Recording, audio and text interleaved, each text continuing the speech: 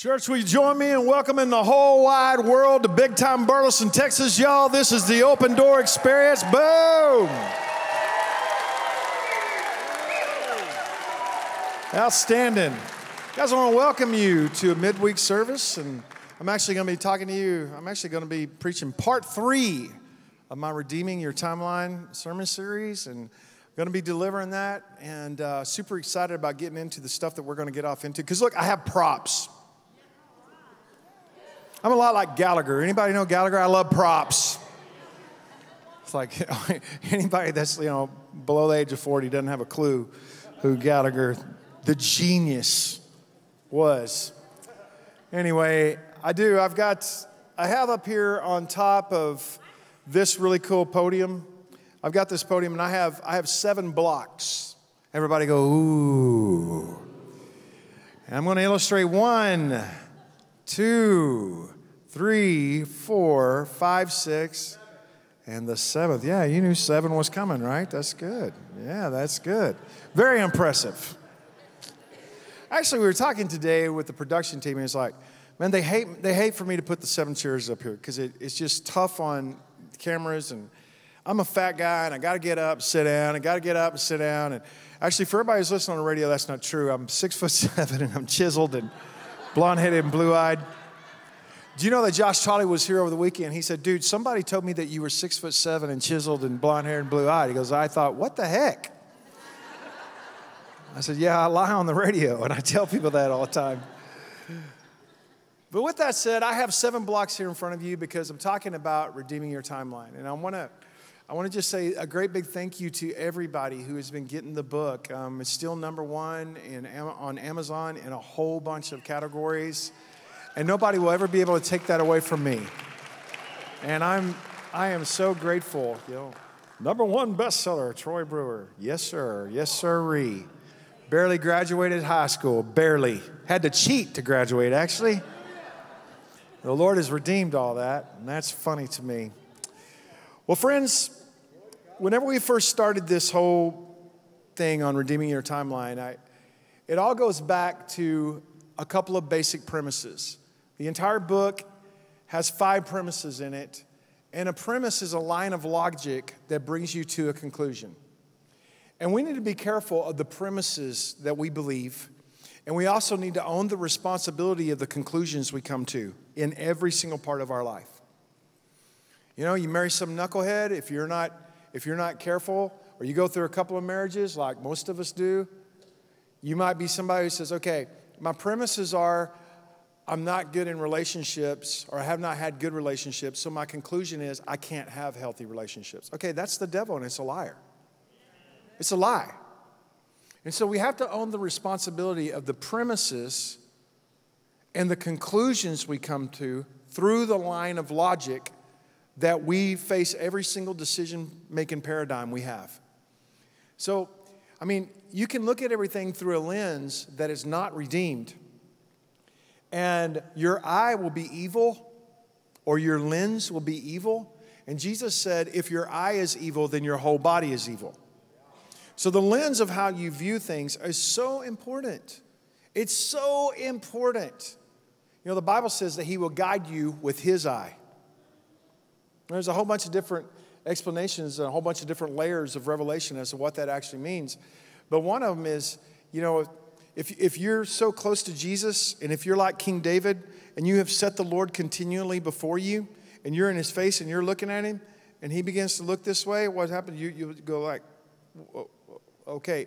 And you know how that works in your life? He will begin to highlight certain things. The Spirit of the Lord will begin to highlight certain things for you to pay attention to. Do you recognize that? Okay, that's part of the way of Him leading you with His eye. But that doesn't happen unless you know Him face to face. And that's a whole different layer of relationship. To behold the face of God is a really, really, really big deal. A really big deal. Now, to behold the face of God means to be in perfect relationship with Him. Now, if you get into the face of God, the Bible says that He calls you, and He calls Israel, and He calls Jerusalem, He calls us the apple of His eye. And one of the revelations of understanding of the apple of his eye is this: you're so close to him, you can see your reflection in his eye. That's the apple of his eye. That reflection of you in his pupil. Like, whoa. Okay, in other words, you're seeing you through his lens. Right on. And that's a whole different mamba jamba. Can you guys tell I'm about to get it on? I'm about to preach up in here. Can you feel it? Me too. Because I just felt my baby leap whenever I just said that. Yeah, you know what I'm talking about? Do you know that language? Thank you, my sister. Bringing it. So I just felt it. The Lord's like, yeah, he was just like Rochelle. Preach that. Preach that. Just felt it. Well, so in our relationship with the Lord, what happens is we learn how to have a redemptive view of things. We begin to have a redeemed worldview. That our entire view of the world. And guys, you need to own the responsibility of your worldview. And if you don't know what a worldview is, you need to look it up on Google. You look everything else up. You look up pizza joints on Google. Look up worldview and find out what a Christian worldview is as opposed to a humanist worldview. Right? And you have to own the responsibility, because what happens is within a humanist worldview, there are certain premises that lead you to certain conclusions. In a Christian worldview, there are certain premises that lead you to certain conclusions. And you have to own the responsibility of saying, I know this to be truth, and I'm hanging on to this, I'm not going to let it go. And I know this to be truth, and I'm going to hang on to that, and I'm not going to let it go. Until ultimately, I'm always concluding this, and it has to be a godly conclusion. You know, one of the things, no matter what atrocities that I see throughout the world, I refuse to let go of the premise that God is good. I'm not going to let it go, and you're not going to shake that from me. If I can look into the eyes of thousands of boys and girls who have been molested, and thousands of boys and girls who have been literal slaves, if I can look into the eyes of thousands of people who have been displaced and their crime was that they were poor, and see the tragedy of humanity and the horror of humanity upon other human beings, and still look you in the eye and say, God is good, you ain't going to shake that from me. And it's one of the things that me and Leanna talk about all the time. And say, okay, well, no matter what, no matter how we go through this, let's determine right now that God is good. And Leanna will say, God is good. Like, yes, ma'am, God is good. So we're owning the premises no matter what the facts are. Because the facts change. From moment to moment to moment to moment to moment, the facts change. The facts are not everlasting truth. They're not forever truth. The fact of the matter is, you might not even feel like you're saved. Well, that ain't true. It's a fact. But it's a fact I feel like it. So you have a worldview that says everything revolves around your feelings because you have swallowed the lie of a premise that didn't come from God. See, Jesus said in the last days, we would have to guard our hearts so that we would not be deceived. Oh, my goodness, he knew what he was talking about, didn't he? He sure did. And the Lord knew exactly what he was talking about. Well, when it comes to time, I've been searching God out for years and years concerning time because, we might as well get good at it because we're all in it. It's kind of like Josh Hawley got up here and talked about the importance of us having finances. I've spent the whole week with him, and it's been a good week. And just going over what is my view of finances and what are my strategies? What strategies do I have? Or am I just saying I'm just believing God? Okay, it's good to believe God when you don't have a strategy. It's better to partner with God in a strategy. Believing God when you don't have a strategy is a wilderness experience. Partnering with God in a strategy is a promised land experience. In the wilderness, nobody had a plan. Nobody had a strategy. All they had was, I got to stick with God. That's it. And that's the lesson of the wilderness that all of us have to learn is this: no matter what, do not bail. That's the lesson of the wilderness. He's going to be a cloud by day. He's going to be a fire by night. And don't get out from under the cloud because you die. Don't get away from the fire by night because you die. Don't get out of eyesight of the Lord because if you get snake bit, you'll die. Don't get away from the camp because you'll starve to death. So just learn the lesson. Don't have a plan. Don't have a strategy. Believe that God is an answer and stick with him. Okay, that's only supposed to be a 40-day journey. And sometimes that turns into a 40-year journey. And we have to keep going around the mountain and keep going around the mountain and keep going around the mountain and keep going around the mountain because we don't learn the lesson of the wilderness, which is this: do not bail from the presence of God no matter what. But then the day comes, you come to that river. And you stand there at that river, and he says, we're going to cross over now. And you cross over, and this is one of the greatest and most dramatic verses in the Bible to me is when they came to the River Jordan. After 40 years of being miraculously fed, the Bible says, and the manna ceased.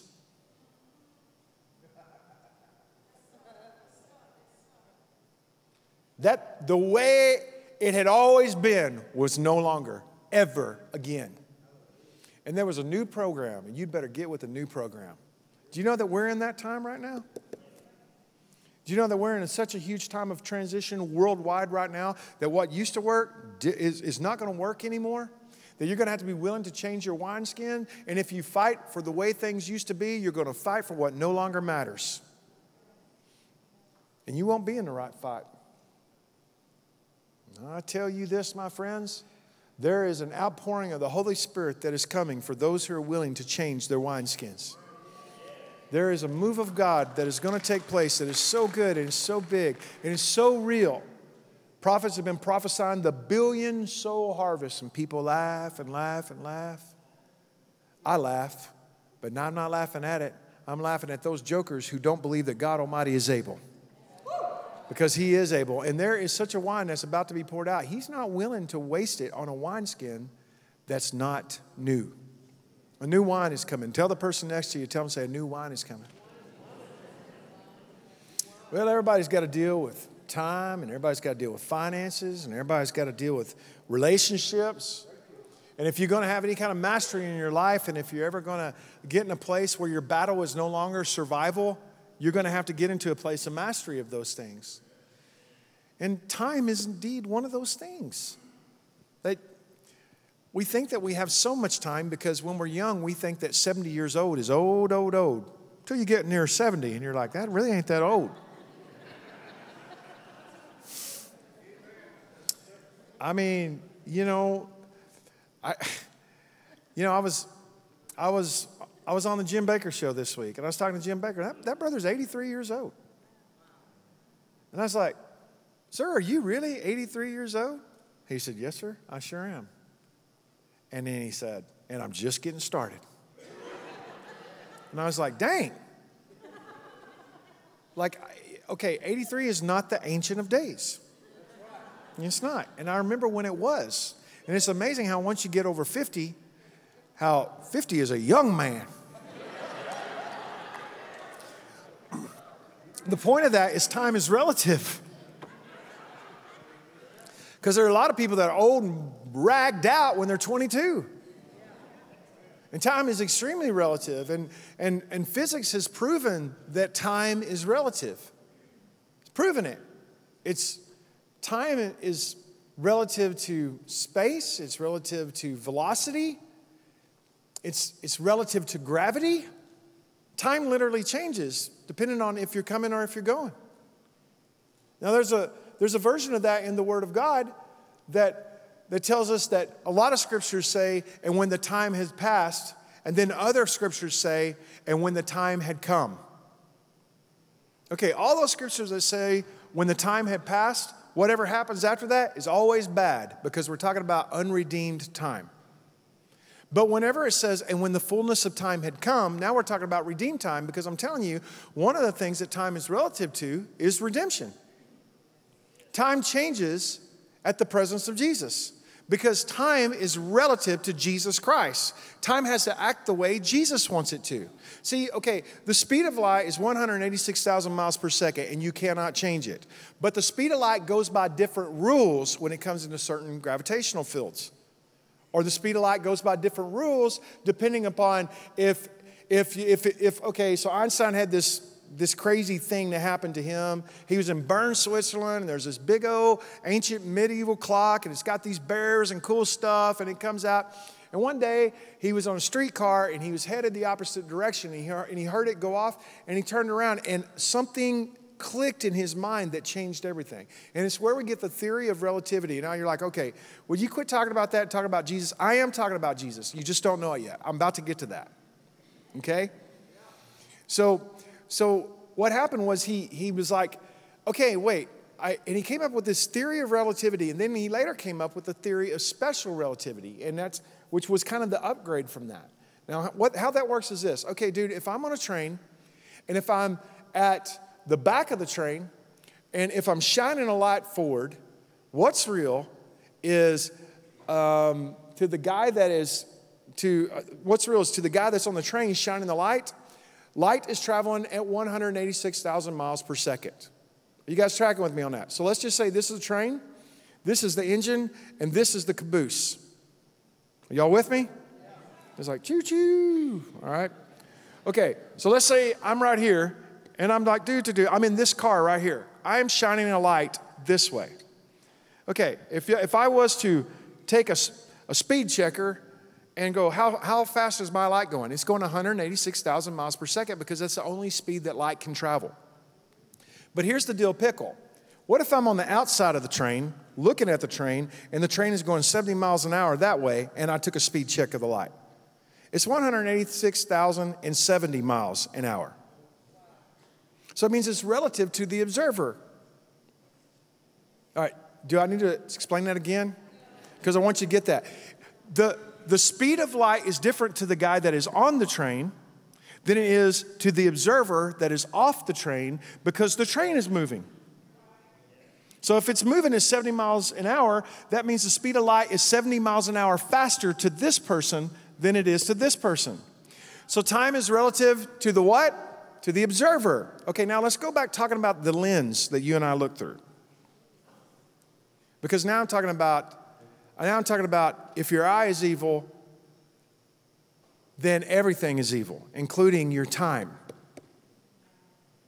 Now, I'm going to tell you some crazy things, and I want to tell you one of the crazy things that I want to tell you is that this timeline, this actually represents a timeline that begins right here at the beginning of human history. And let me tell you where the beginning of human history begins. It does not begin at the birth of Adam. It does not begin at the creation of the world.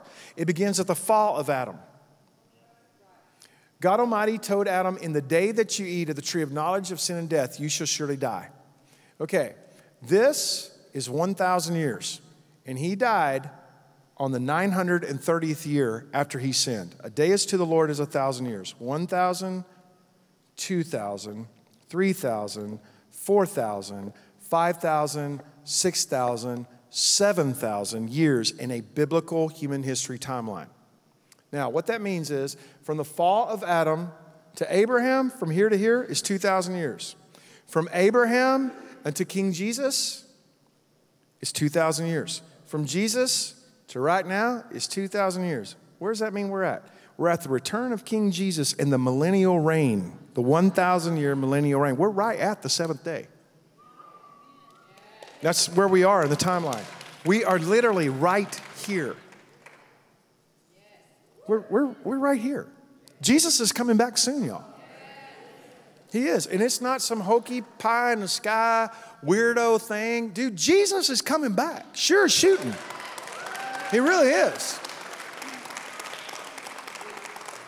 Now, I had an encounter with the Lord, and I want to tell you about this weirdo encounter I had with the Lord. Now, I didn't share this for a long time because it was so far out there for me, and I was not surrounded by the people I'm surrounded by now. And maybe you've been in that place where you've had next level encounters with the Lord, and you couldn't share it with anybody because they already thought you were crazy. Okay? Well, you're safe now because you are surrounded by next level crazy folk right now. You are. And I thank God for that. I say, welcome. Welcome to the deep end. I'll tell you, you think you're crazy until Jamie Galloway comes and spends a week with you. Bro, an angel came in my room last night. Did he show up in yours too? I'm like, no. Dude, let him in, man. Let him in. Sometimes he starts knocking. I go, dude, I heard a knock last night. Dude, you should have let him in. Anybody in here ever hear knocks? Am I the only person? Okay, all right, thank you. I'm just saying. I hear this all the time. I'm telling you, I hear it all the time. And I'm like, well, if you're of the Lord, come on in. If you ain't, stay out in Jesus' name. I'm not real sure how to answer that knock yet. Oh, I got all kinds of next level weirdo stuff that's just fun stuff between me and God. And I want to tell you, man, you just need to have some stuff that's between you and the Lord that everybody else think is stupid, but you just think is crazy. I got stuff like that between me and Leanna. There are things that me and I say to each other that would sound so stupid if I said it to anybody else. But it's a joke. You know, like, okay, one of the things that's between me and Leanna is, I don't know if you've ever seen this thing. Have you ever seen that crazy video? I think it was on The Voice, where there was this chick from New Orleans, and she had this horrible song. You know, aren't those fun to watch when it's like, when they're really bad? And she like gets up and the music starts boom, boom, boom. She's like, you know where I be? I'll tell you where I be. I be in my studio. Studio, up in my studio. Studio. And they're like, nah, like the Gong Show, get out, right? So I'm in the studio every single day, all day long. And so me and Leanna have this weirdo thing between us. I was like, well, you know where I'll be. And she starts going, studio. And she looks stupid to anybody else. I think it's awesome. Because it's just funny. Okay, well, when you're in relationship with people, when you have certain experiences with people, there are things between you that don't make sense to anybody else. Are you ready for this? It ain't for anybody else. And there's stuff between you and the Lord, man, that you've been walking in where God does this sometimes. You're like, nobody would approve of that if I tell them. Well, then don't tell anybody. Or tell everybody and make them all go away. Get all weird on them. They'll run off. But they'll end up calling you when they get cancer. All hell breaking loose. Oh, they're looking for that crazy person that hears that. Which, like, that's crazy. That's really not crazy. It's a knock. It's really not that extreme. But what if it's God? It is God. He says to the church of the Laodiceans, behold, I stand at the door and I knock. And if any man will hear my voice. To me, when I hear that, I think it's God saying, I'm talking to you, boy. That's right. Let me in. Like, come on in.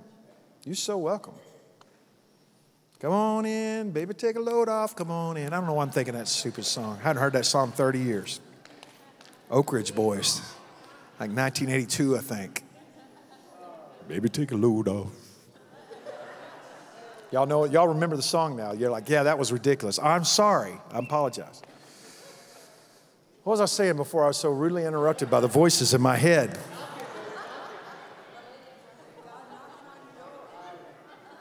Yeah, before that. Yeah. Yeah, this is next level teaching, isn't it? I'm a little bit tired. This is a timeline. I remember that part. So we were talking about the fall of Adam. It doesn't begin at the birth of Adam. I don't know how long Adam lived before he sinned. I don't know if it was a moment. I don't know if it's a billion years. Now, I'm not saying it might be a billion years because I have to have a very old earth history, because I don't have to have an old earth history. Even though scientists will tell you today that the earth is very old, and I would like to address that. Is it okay with you if I take on that tough question and just kind of give you my spin on how that works? So it begins here. It goes to Abraham. From Abraham, by the way, this is King David. King David is exactly 1,000 years before King Jesus, to the day. As a matter of fact, whenever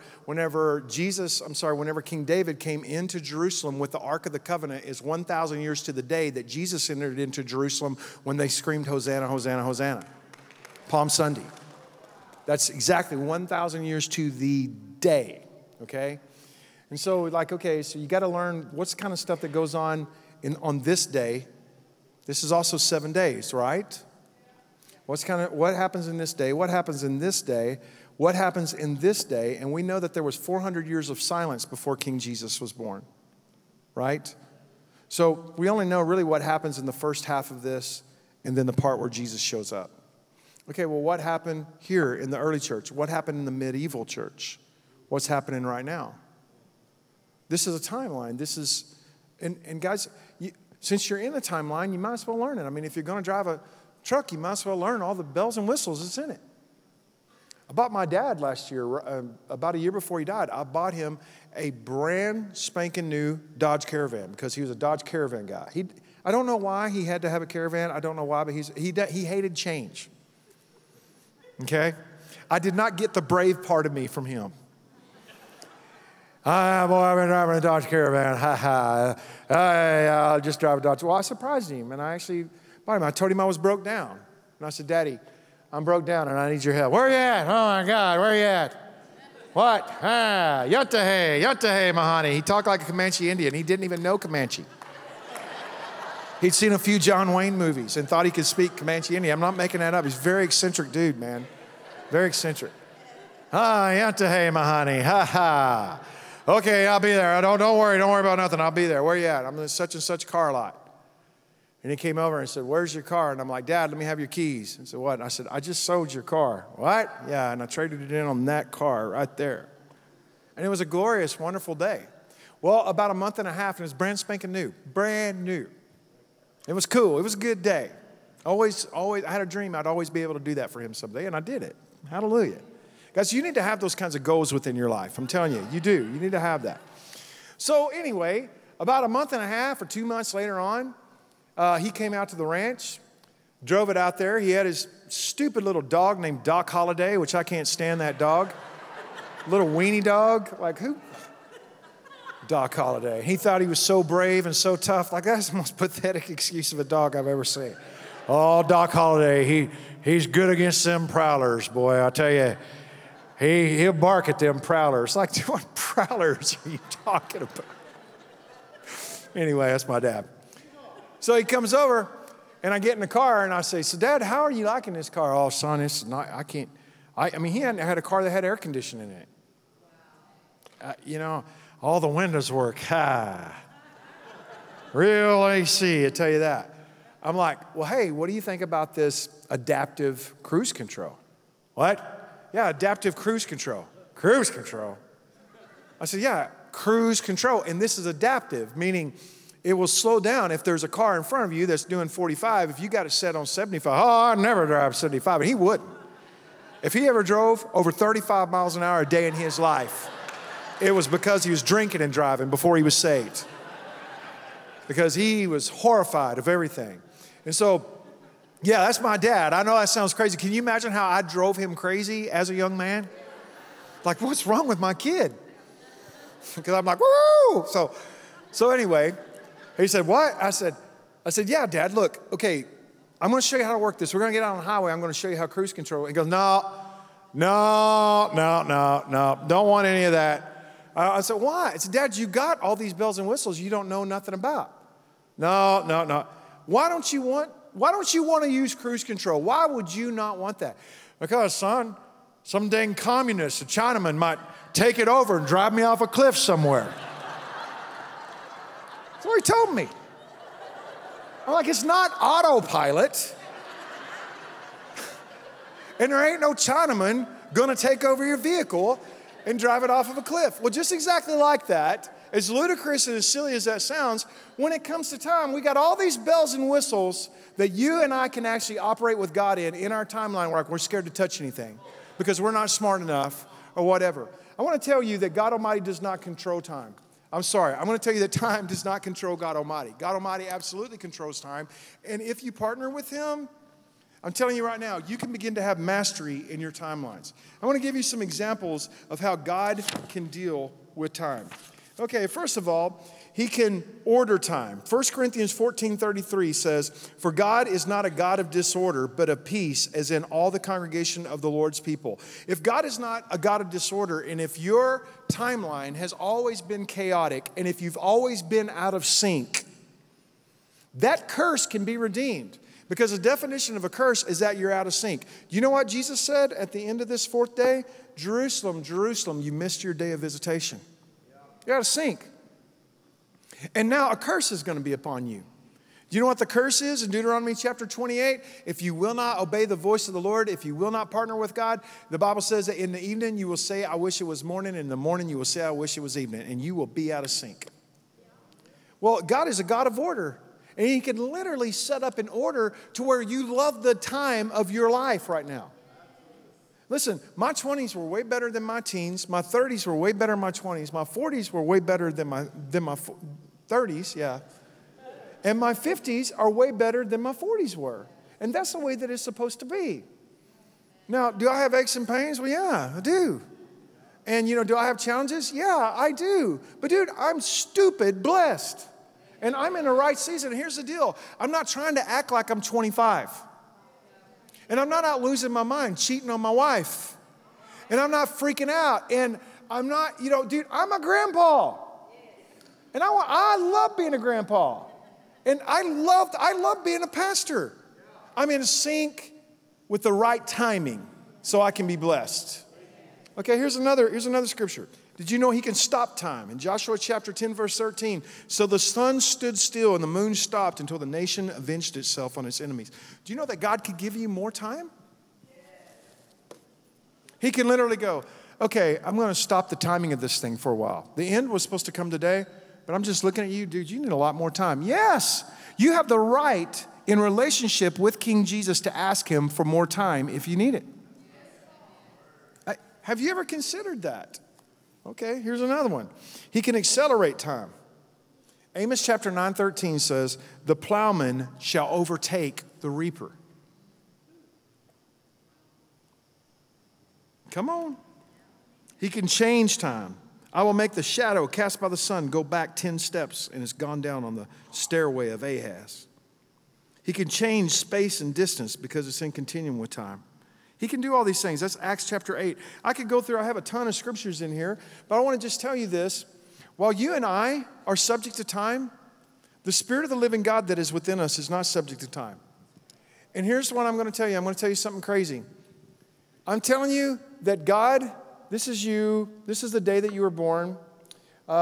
This is the day you got married. I'm going to say this is where you're at because I'm nice. This is the day right here at the end of this day where you take your last breath of Texas air and your first breath of heaven's air. That's what that is. Some of you are older than you think you are. And some of you are going to live a lot longer than you think you will, and you're younger than you think you are. You need to get in sync with your timing. Teach me, O Lord, to number my days that I might apply my heart unto wisdom. There's a wisdom in knowing where you're at in your timeline. God won't tell me that. Ask him. I'm going to tell you something crazy, and you guys can believe me or you can call me a liar, but Leanna's family has this weird deal where God tells the men in her family the day that they're going to die. I'm going to go back a couple of generations ago and tell you this, that she had a grandfather, and her grandfather he belonged to the Baptist church in Kansas, in El Dorado, Kansas. And he's up there in El Dorado, Kansas, and there he is. And he goes to the Baptist church there.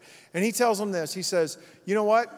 God Almighty told me to take everything I have out of the bank and to build you guys a new sanctuary. And he told me that after I drive the last board into this place, the very first service you're going to have is going to be my funeral. And they're like, okay. And so this old man goes to work. It takes him about a year and a half because he's working by himself. And he builds a new sanctuary. And he gets done, and he looks at the whole thing, and he said, okay. Goes home, calls his son, tells him he loves him, puts on the suit he wants to be buried in, gets in bed, and dies. Daryl Knight, are you in here? That's Daryl Knight's grandfather. Daryl Knight and my wife are brother and sister. Pastor Daryl, our missions pastor. He said, I didn't know that. Oh, yeah. Oh, yeah. Leanna's family's weird. Don't y'all know it was a good day for him when I hooked up with his sister? Okay. I'm going to tell you another story. Leanna's dad, Ray Knight, the guy who made me start the Open Door Food Bank. Ray Knight had this, I had a very special relationship with Ray. Ray and I were very good friends. He had so many troubled sons, and I was one of them. He was a foster dad And he had 5 biological children, and Leanna is one of them. And they also raised over 300 foster children throughout their lifetime. Leanna grew up in a madhouse of foster children. And I remember the very first time that I ever went over to Leanna's house and saw the madness that was her house. I couldn't believe it. And they were the most loving, giving, extraordinary people you can possibly imagine. And Leanna grew up like that. That's why she's the way she is. That was her house. Those were her biological parents. And she grew up with lots of other little girls sleeping in her bed. And that's how Leanna grew up. So he would spot troubled kids, and he would spot troubled boys, and he took in a lot of troubled kids and raised them. He took one look at me and went, "That's my boy." And he loved me. I mean, he really did love me. And I had a very, very unique and very special relationship with Ray. He really was a daddy to me, and he really did love me, and he was a cool dude. Ray called me up one day and said, "Troy, I want you to come over." I said, "Okay." He said, "Well, I done went and heard the Lord." I went, "You did? What did he say, Ray?" "Yeah, he told me I got this year, and I got next year, and I'm going to make it to Christmas, but I ain't going to see New Year's, so I need to get to work." I'm like, "Okay, weirdo. So what do you want to do?" "I want to do this and this and this and this and this." And it was food bank stuff. It was family stuff. And he told me that. And dude, he's a picture of health. Perfect health. Well, that year, he got through the whole year, and he's completely healthy. About halfway through the next year, he got sick.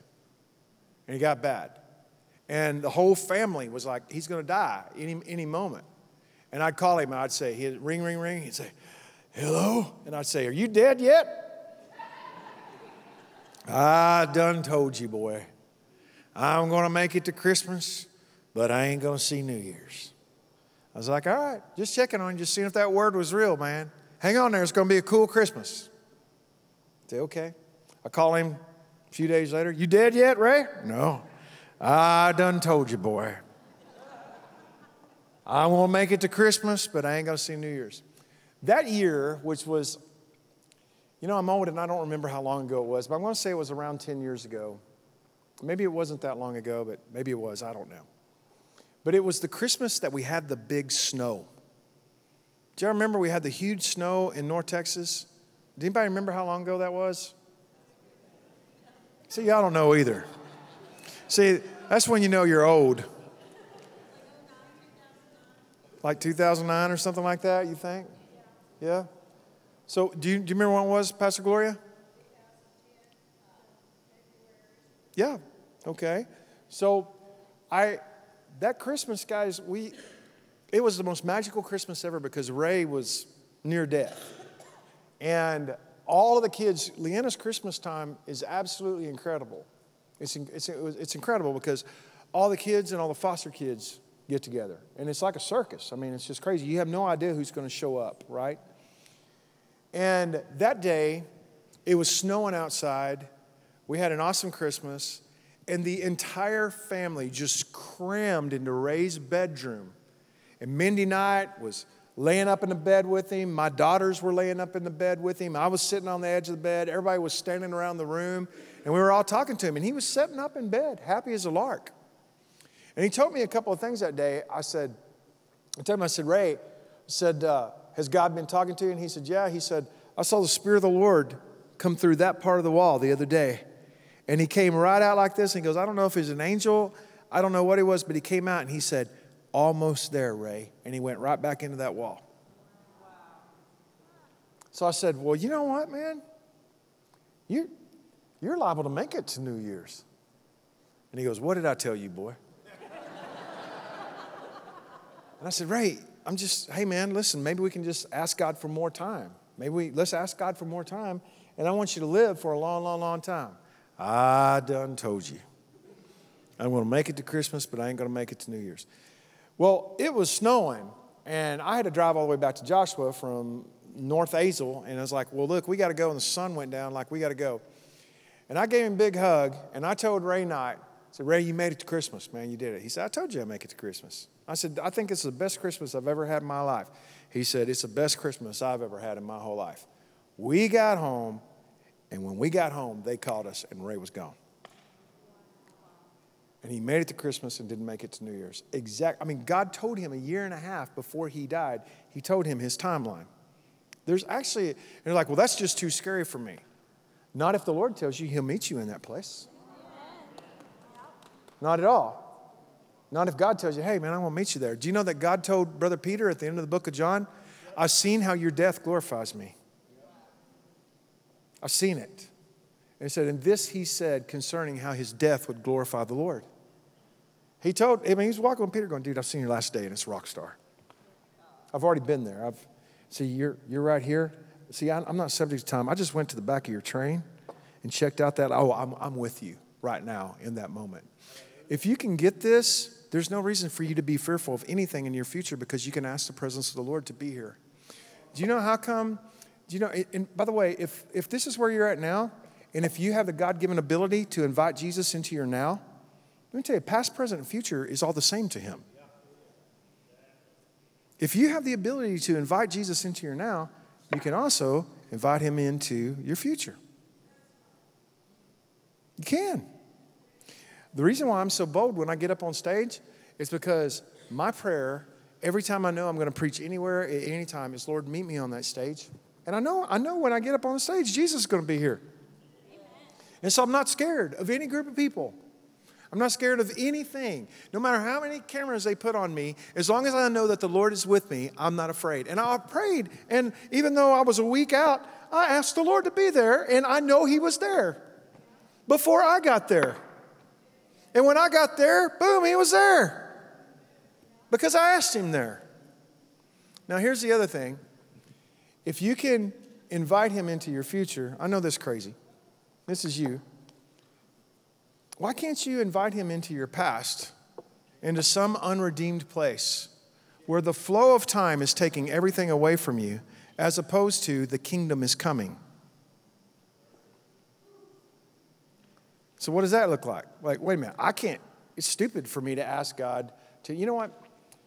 I prayed a stupid prayer today that I bet that God answered. My good friend Mason told me that he had a friend of his who killed himself. Mason runs our ministry here, and he actually had a funeral to go to today. And he told me about it. And he said, Troy, I'm so heartbroken over it. And he has a mutual friend who is really heartbroken over it, really. And I prayed with him. I said, man, I want to pray with you about that. He said, okay. And I prayed with him. And while I prayed with him, I said, Father, God, you're not subject to time, and I want to speak into this situation. And I pray, God, at the last few seconds of his life that he would come to know you and that you would be with him in the worst moment of his life. Like, he couldn't do that. He did it with Samson. Sorry to mess with your theology. What I'm saying is this, and Samson's in the Hall of Fame of Faith, and he offed himself. Now, I'm not suggesting anybody do that. I wouldn't take a chance if I was you. But I'm telling you this, that God is not subject to time or space or matter.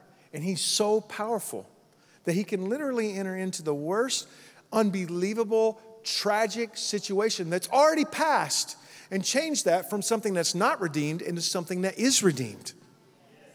Maybe you're, I don't know. You know, I've had friends that I've known that have died in terrible situations throughout the world. And I go, when did that happen? And they go, well, it happened 4 days ago. Oh, no. Oh, no. And you just go into that, oh, no, that can't be true. I'm like, that ain't true. I don't believe that that person is dead. I don't believe that. And then when it hits you that it is true, you go, okay, here's the deal. Father, be in that car the last few minutes of their life and make the last few minutes of their life the best few minutes of their life and be greater than that horrible tragedy that was about to befall them. Father, I pray, God, in the mighty name of King Jesus, that your presence would be manifest in that situation, even though it's time past. Like, well, that's just crazy. Not if you look at time like a train, and if Jesus owns the train and he can enter into any car he wants to enter into. Oh, I know it's crazy. But I'm just telling you this. Everybody, we got all this stuff that we can cooperate with God on, and we're like, no, I don't want to mess with it. I'm just too scared. I ain't scared. I ain't scared. I'm going to end with this verse because it's time for me to end. And I'm going to read to you Psalms 139. I encourage you guys to read that in the King James and the New King James and the NIV in every different way that you can, because you got to get what it's saying. Bust out a Strong's Exhaustive Concordance and look up every single word of Psalms 139, verses 1 through 5. I'm going to read to you from the Passion Translation, and this is how the Passion Translation puts it. And put on some glasses. You perceive every movement of my heart and soul, and you understand my every thought before it even enters into my mind. That means this: you know my relationship with you, past, present, and future. You know how I'm going to respond before I respond. You're already there. Then it says, you are intimately aware of me, Lord. You know me like nobody else knows me. Then it says, you read my heart like it's an open book. You know what you can do with an open book? You can flip to any page you want to. You read my heart like it's an open book. And you know all the words that I'm about to speak before I even start a sentence. You know every step I will take before my journey even begins. And now get this, because this is about redeeming your timeline. You've gone into my future to prepare the way, and in kindness, you follow behind me to spare me from the harm of my past. That is the word of God. That God, oh man, that listen, you can have such a relationship with God in the now that you're also having a relationship with Him in the future and in the past. If you have something in your past that has been cursing you your whole entire life, the answer for you is the manifest presence of Jesus in that thing.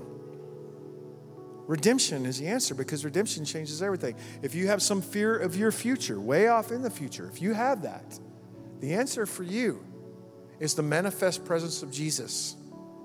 And you need not be afraid of that. Have courage, have courage, have courage, for I am with you, I am with you, I am with you, says the Lord. Friends, we're barely getting off into this, and I've rambled a lot tonight about a lot of silly things, but you need to know this. Your timeline is precious to God. He loves your timeline.